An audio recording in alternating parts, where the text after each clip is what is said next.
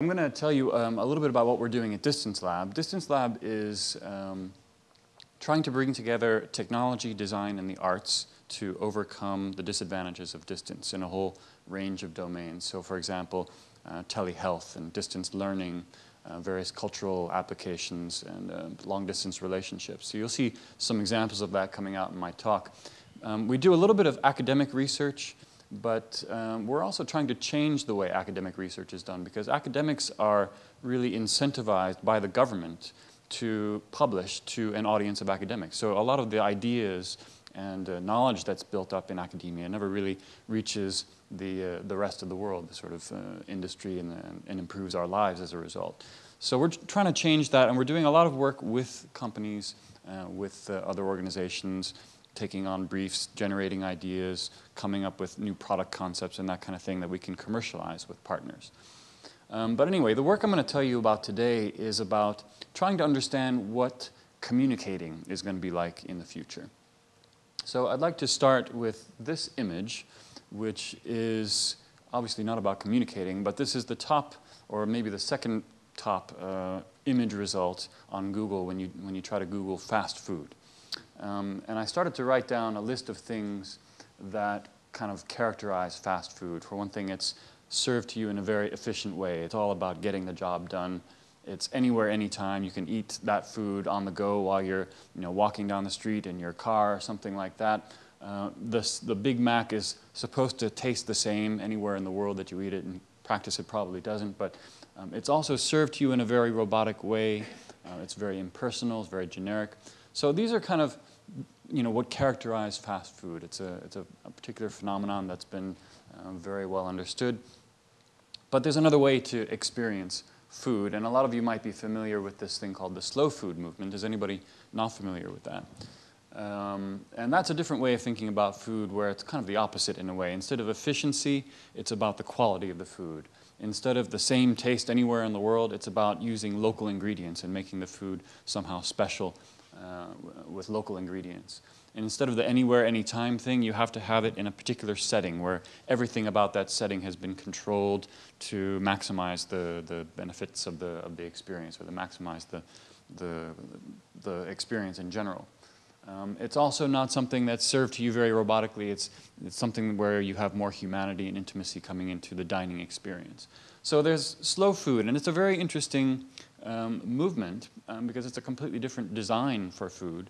And what I want to suggest to you is that the mobile phone is pretty much like fast food. That the same design mentality that led to fast food has led to the mobile telephone. And in that way, you can sort of see how it works. I mean, just like fast food is very generic, the phone is also very generic. You use the same phone to talk to your lover as you do to talk to your pizza man or your telemarketer or something like that. Why should that be? The quality's not so good, but it's enough to get the job done. You can talk on that phone anywhere, anytime. So you can see it's a lot like fast food.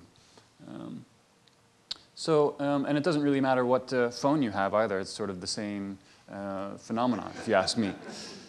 So what I want to ask you then is, what might slow communication be all about?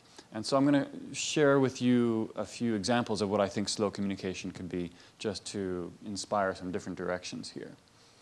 So the first area that maybe slow communication should address is distractions. Maybe slow communication should be distraction-free. And we actually had something like that in the past. It was the telephone box. Telephone booth is what we call it in the States, actually. You could go in there and you would have a sort of closed-off environment for making a phone call. It was kind of slightly at a distance from everything that's happening outside. You could still see what's outside, but anyway, you had a little contextually neutral space there to go into. So we sort of decided to take, we decided to take that idea to an extreme. And I'm going to show you a video of what we came up with, and there's sound on this, so I don't know if we can get the sound piped up on that. Probably very loud.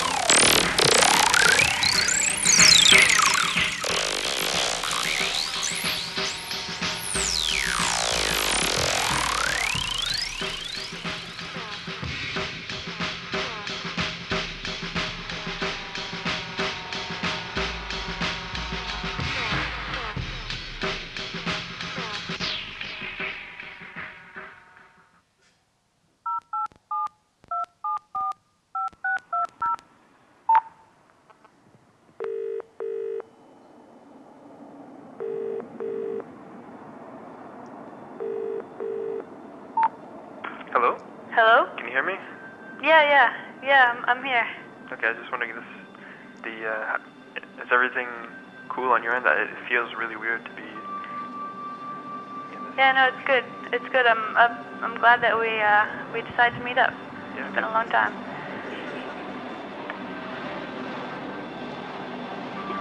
So what are you getting up to these days? Well, I'm living with a Spanish guy now. Really? Whereabouts? Mariana, you can turn it down. I'll continue to narrate a little bit while this continues to play. So this is a project that we did called the ISO phone. It's like an isolation phone. And basically it's a combination of a telephone with a flotation tank. So you put on a helmet. This helmet blocks out all of your vision. We float you in some water, and the water is the same temperature as your skin. So when you're in there, you can't feel anything. And also, you can't smell or taste anything. So all you have, it's like a complete sensory deprivation environment. All you have is the voice of another person who's doing something else, doing the same thing somewhere else in the world. So that's the concept. And we actually, the reason it has these three bulbs at the sides is so that it would actually float your head above the water so you could actually speak and breathe and that kind of thing. And we actually went quite far with this. We built tanks that you could go in and have a phone call that way, and it would be connected to a mobile phone transmitter that would be kind of at the side here. So you could kind of imagine this as the extension of the telephone box. Instead of going in there, you would put on your swimming trunks and dive in there and make a phone call, and you wouldn't be able to dial the phone, obviously, in there. So we would have an operator outside who would listen to your instructions and dial the phone for you. So it's like a total service that was there. And we actually went one step further with it to have a completely submersed one. So we got this mask that you wear. It's like the sort of scuba diving mask, the same thing that Navy SEALs use so that they can breathe and speak at the same time. And then you have underwater headphones, which have very high audio quality. So you're completely underwater now. It's in a very womb-like environment. So that may seem like a crazy experiment to you, but we actually learned a lot from that about how the form of a communication device can affect the kind of conversations that you have on it. And people did have very different conversations or kinds of conversations with this device than they did with a normal telephone. And just to give you an example, some people lost track of time entirely. Some people were in there for half an hour and felt it was only 5 minutes. Other people were in there for 5 minutes and thought it was half an hour. And people also gestured a lot more. And normally if you have a phone, you might gesture with one hand at the most, but if you have all of your limbs free, then you're sort of going around, kicking around the thing as you're gesturing. So it was quite interesting to see how much people would actually gesture. But the most interesting thing, I think, was that people had these sort of conversations that went on tangents when they were in their conversation. So they'd follow one thing, because there was no sort of conversation anchor to keep you tied to one particular topic.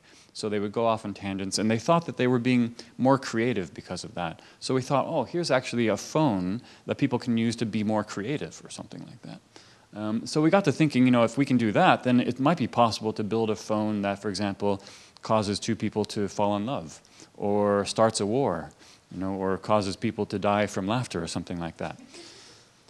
So that's the ISO phone. That was work that was done by a couple of guys, James Auger and Jimmy Loiseau, back in Media Lab Europe, actually, where I was before Distance Lab. Let's talk about another axis of slow communication that could be important, intimacy. It seems like a lot of our communication devices nowadays, including email, instant messengers, things like that, really strip us of our intimacy. They sort of steal it away. It doesn't have to be that way.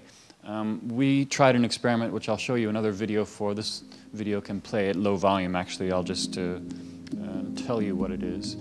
So this is an experiment that we made that's kind of like turning the mobile phone on its head again and imagining something completely different. In this case, it's meant to be used in a bedroom environment. And it's meant to be used by two people who are in a long-distance relationship. So there's a girl here and a guy here, and they're meant to be in different locations. You have to imagine it that way. And the interface is pretty much like a kind of body drawing. You can't see it very well in the video. The projection's not too bright, but they're lying in bed, and one person can pick up a ring that you can see there, a red thing, and wear the ring. There's a camera from above that can detect the location of that ring, and he can basically draw lines on his body or on his bed surface. Those lines are transmitted to his girlfriend's bed somewhere else in the world, and they get projected onto her body, and she can respond in kind. She can also put on her ring and send lines back to him. So you have a kind of collaborative drawing that comes out. And we wanted it to be something that, you know, where the person isn't in the screen and caught in the screen, but where something is actually projected directly on your body. And if you draw in the same place at the same time, the color of the lines will change to red like that, just to signify that you were in synchrony with your partner at that moment in time. So it's a completely different communication system from a mobile phone, which is, again, very impersonal, very generic. Like I said before, you use the same phone to talk to any sort of person as you do, you know, to talk to, you know, your lover or a pizza man or whoever. In this environment, it's about a specific relationship, a specific kind of relationship that's only to be used with this communication device. So that's a project called Mutsugoto. It was created by Tomoko Hayashi, a Japanese artist who works with us. And again, it's just suggesting that communication doesn't have to steal away our intimacy like we sort of feel like it does now, but can actually be something that enhances it and is tailored to a relationship, in this case, a romantic relationship. Okay, another axis of slow communication. Slow food, there's a lot of tradition in slow food, so maybe there should be tradition in slow communication as well. But a lot of technology nowadays doesn't really reflect our traditions. It's kind of hard-edged, it's black, it's sort of sport-focused, very male-focused in many cases. It doesn't have to really be like that necessarily. We could have technology that looks like this, where it's some kind of antique textile that's combined with high technology like LEDs or something like that. And that's actually part of a piece that Elena Corchero has made. She's made a collection of fashion accessories that are using very traditional textile techniques and embroidery techniques, but combining them with technology of various kinds. In this case, it's solar cells that are kind of sewn into this antique-looking fan, and they're wired together into this circuit board here, which is in the shape of one of the slats of the fan, and they're wired together actually with conductive thread. So the solar cells will collect light and charge a battery that's part of that circuit. And the way that's meant to be used is you would take it out during the day, you know, and use it while you're hot outside or something like that.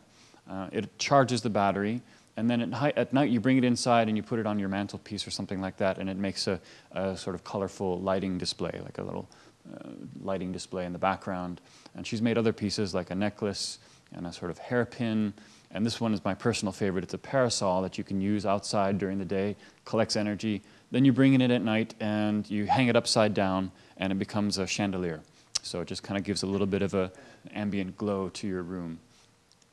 So again, that's again just trying to suggest, I think, that technology doesn't have to be so hard-edged and ugly like that. It can actually be something that reflects our traditions and reflects our humanity.